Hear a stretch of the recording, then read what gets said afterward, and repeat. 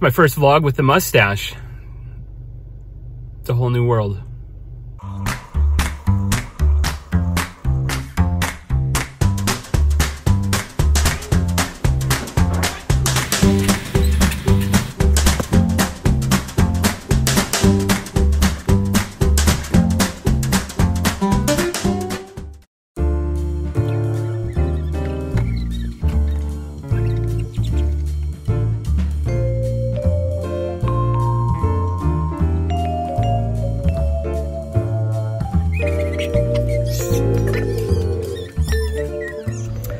Whole family is out for a road trip today. We drove down to Hudson to get these huge commercial food barrels for some rain barrels. We just got some new gutters put on our garage and gonna try and collect some rainwater to water the garden.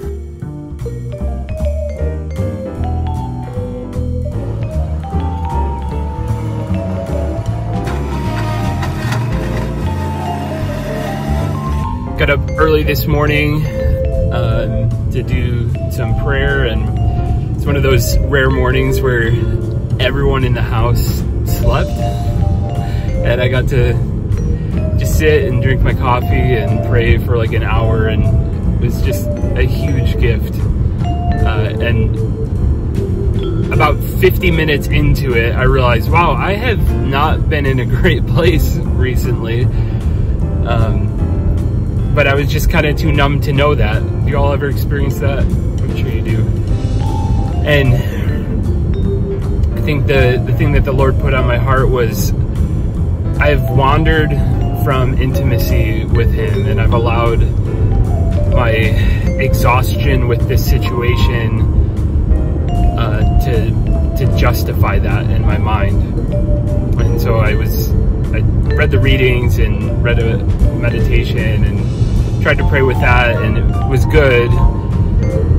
But then I turned to my old trusty master, Father Jacques Philippe, and Searching for and Maintaining Peace, and read this beautiful little section on childlike dependency on God. The kind of nugget from this morning and from that section was, how could we not have confidence in a God who incarnated Himself,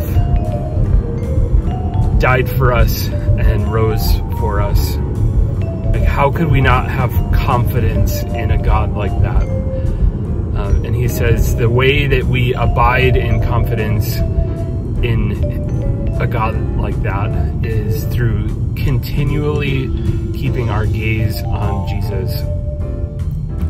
And that's what kind of smote my heart this morning, was I have not been continually keeping my gaze on Jesus. And yes, it's true that I normally do that through things like the daily mass and adoration, and those things have not been available. But there are other simpler ways of doing that, of just investing in my daily prayer, working at self-awareness, so that I don't allow that numbness to creep in. And I've been guilty of not doing that. And today, just feel this renewed energy, this renewed commitment. Thanks be to God by His grace to try and do that a little bit more. And so if that's where you are, if you find yourself feeling numb and just kind of done with this prolonged situation, which the virus is not going away anytime soon. I mean, it hasn't told me it is anyways. If that's where you find yourself, just encourage you to just turn your eyes back to Jesus.